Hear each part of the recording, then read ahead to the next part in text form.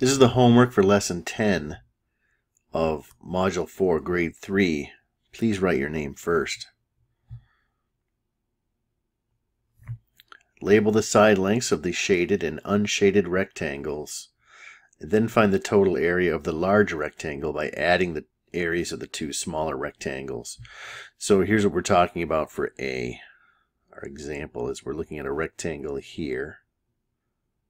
That's the shaded one, and here's the unshaded one there. This side is 8. And we could just finish labeling the opposite sides here. So the idea here is, this is the distributive property where we're multiplying and adding. So 9 times 8, we get that from 5 plus 4 for this side, and 8 is the whole rectangle. And that's equal to the 5 plus 4 that I just circled, right? This 5 plus 4 times 8. You could also look at that as the, I'll use a different color. This is the 5 times 8 here. That's the shaded rectangle. And the 4 times 8, that's the area of the unshaded rectangle. So those two added together have to be the same as, use another color, the whole thing, which is 9 by 8. And now the trick for filling in the blanks for these is you look up. So whatever this 5, whatever goes here, look up. That 5 times 8 is what goes there. So that's 40. And this 4 times 8 is 32. And so what goes here is 40 plus 32. And those are pretty easy digits to do mentally. 72, so it's 72 square units. All right, I'm going to be a little, I'll do another example, and then I'll start to go a little bit faster. So this is 12 times 5 because there's 12 rows of 5 for the whole thing. And that is the same as this 2 here plus this 10. So that's 10 plus 2 times that 5.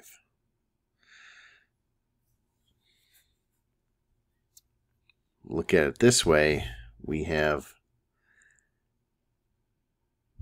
the 2 times 5 rectangle, which is this one here, and this 10 times 5 rectangle,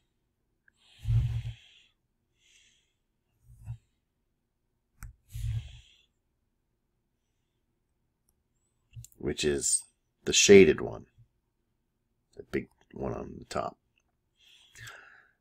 The 2 times 5, that's 2 times 5 is 10, and the 10 times 5 is what goes in this blank here. That's 50. 50 plus 10 is what goes here. That's 60. 60 square units. Clean up that 60 because it kind of looks like a 66. There.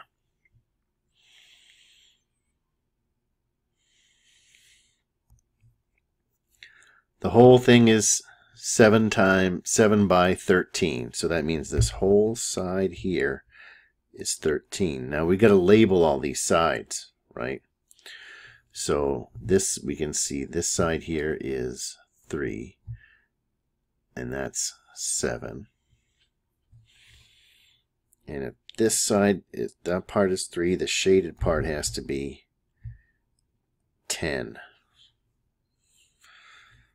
So the 13 is 10 plus 3, just like we have here, right? Because it's this 10 plus that 3. So that's where the 10 plus 3 comes from. That makes the 13. Clean that up a little bit with my eraser.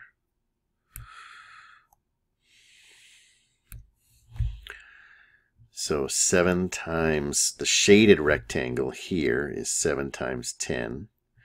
And 7 times 3 here is the unshaded rectangle. So the two of those added together should be the whole thing, which is 7 times 13.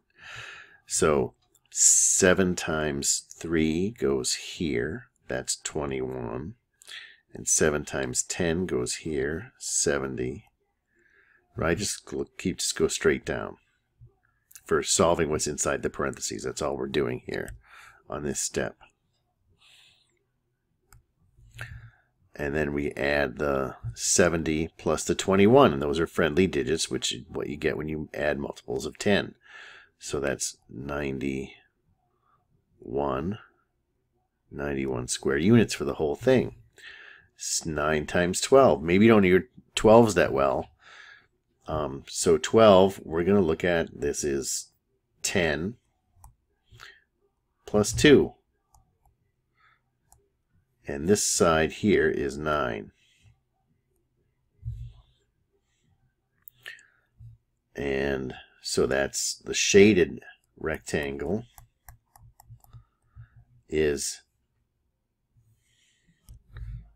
9 times 10. There. And the unshaded one is 9 times 2. And we're just going to we're going to solve both of these, right? Here's our plus, our addition symbol. So we're looking on either side of that. On the right side, we have 9 times 2, that's 18. On the left side of that addition symbol, we have 9 times 10, and that's 90. 90 plus 18 is 108 square units. That's the distributive property. It's when you're adding.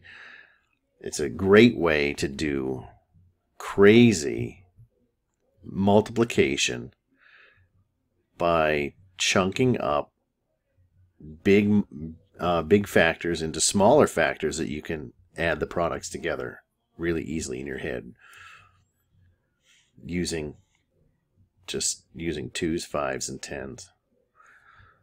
Finn imagines one more row of 9 to find the total area of a 9 by 9 rectangle. Explain how this could help him solve 9 times 9. Well, 10 is one of the easiest numbers to multiply because it's really easy to skip count by 10. So even if you don't know your 10s, and you should be able to learn them pretty quickly, you can count by 10s really easily to find them. So here's the idea. This is kind of a little backwards distributive trick. This whole thing is 10. This is 9. And that's 1. So here's how you can do it. And all the way across the top, this is 1, 2, 3, 4, 5, 6, 7, 8, 9. That's 9. And that's 9. Now we've been using distribution to add, but you can also use it to subtract. And what I really mean by that is that what we could do is take this whole 10 by 9.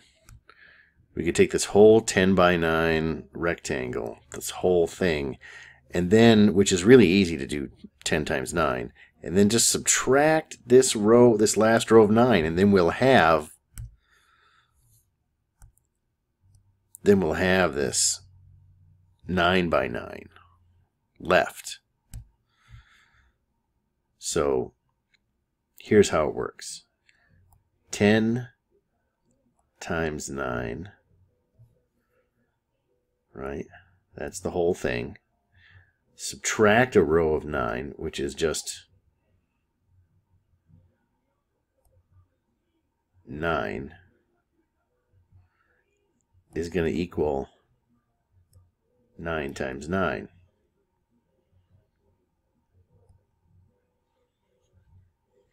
And really what I could do, if I wanted to make it look even more complicated, I could write this as 9 times 1. 1 times 9. So if I took the whole thing and subtracted this row, then I would have the 9 by 9 left. And this is 90 minus 9 equals 81.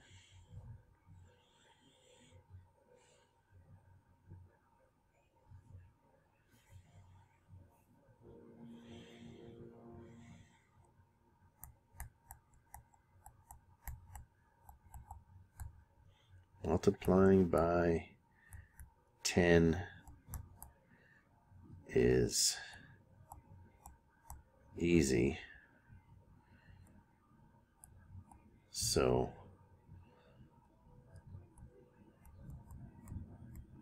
subtract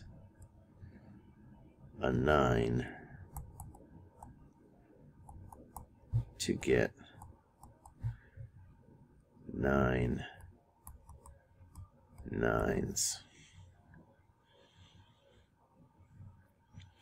And shade an area to break the 16 by 4 rectangle into 2 smaller rectangles.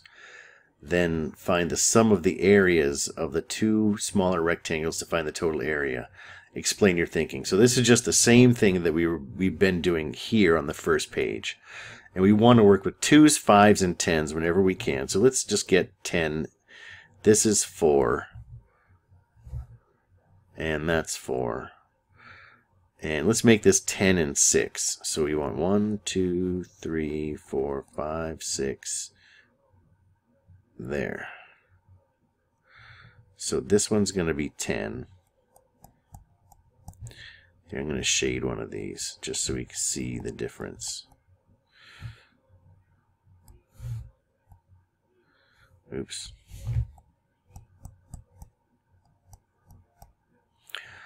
And this is going to be 6. Like that. So we've got the 6 rows of 4 plus, that's this one here, the 10 rows of 4, that's this one there, equals the whole 16 times 4. Right, so this 6 times 4 is 24. You can count the squares if you want to. And then this 10 times 4 is 40. That should be pretty easy multiplication. So then we have the 24 plus the 40. That still equals 16 times 4. And 24 plus 40, these are pretty friendly digits, which you always get friendly digits when you're adding multiples of 10. 64 equals 16 times 4. And we've seen this 16 times 4 on previous homework assignments. So maybe that's starting to get a little familiar too.